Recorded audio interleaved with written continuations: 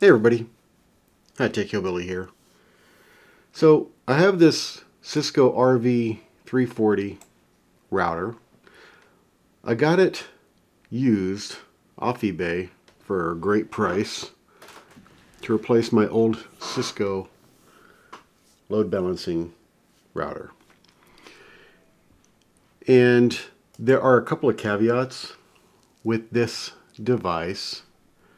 Number one is when you set it to load balancing, what it does is it takes your WAN IP and it cycles through your WAN 1 and WAN 2 IPs, your public IPs. So if you have two ISPs, what it does is it cycles through each one of those IPs through packet switching.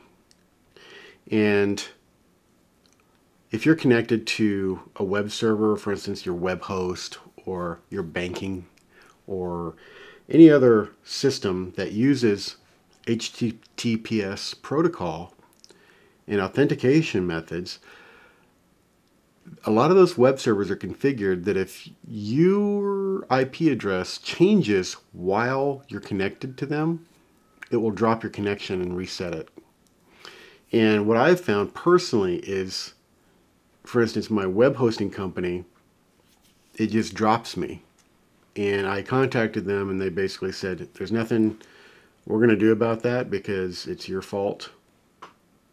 So there's a couple of things to do. And what I've done is I've created firewall rules regarding HTTPS. And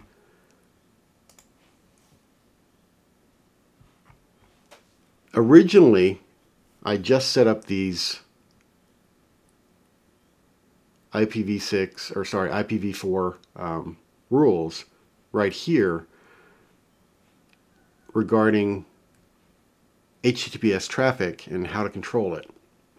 So up here, for instance, on my web host, I also set up a second rule that is particular to a specific port that this web host uses for HTTPS.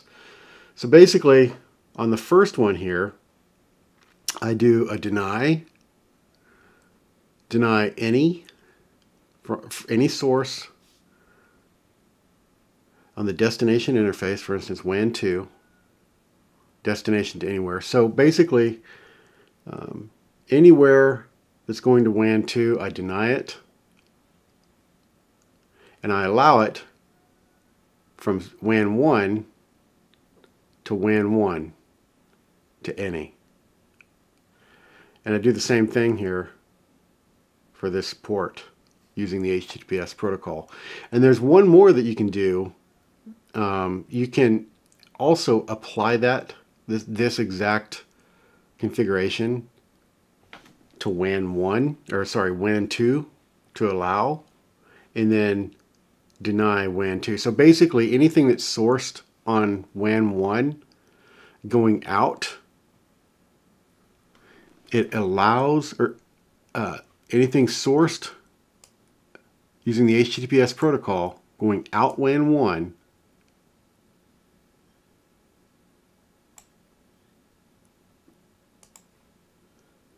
it's going to allow it to go through WAN 1 to any web server. And we do that with the standard HTTPS, and I also do that on this port here. So you just basically apply that to WAN 2, doing the same thing, create another one, and that's that. So basically you set up two rules per interface, and if you have a secondary HTTPS web server that you connect to that uses a different port, you do the same thing. And what happens is it assigns, if you connect, for instance, if you attempt to connect to a web server on this port, it's basically going to use WAN 1 and it's going to deny WAN 2 traffic. So you won't be connecting via WAN 1 and then have WAN 2 take over after a few seconds. and then switch your IP address. What's going to happen is WAN 1 will continue to use that, or WAN 1 will continue to be used through that session, through any session really, if you connect to HTTPS on this port or the standard port, I think that's 443, or sorry, 8080. No, 443, sorry. Anyway, that's that. I hope it wasn't too confusing. I hope it was pretty simple. You can set this up basically if it sourced from WAN 2 to also stay on WAN 2 when it connects, basically. So right now I just have it set up for WAN 1. You can also do it for WAN 1 and WAN 2 to only use that interface whenever it connects. It's kind of like sticky sessions, but I think it works better. Anyway, that's that. This is High Tech Hillbilly out.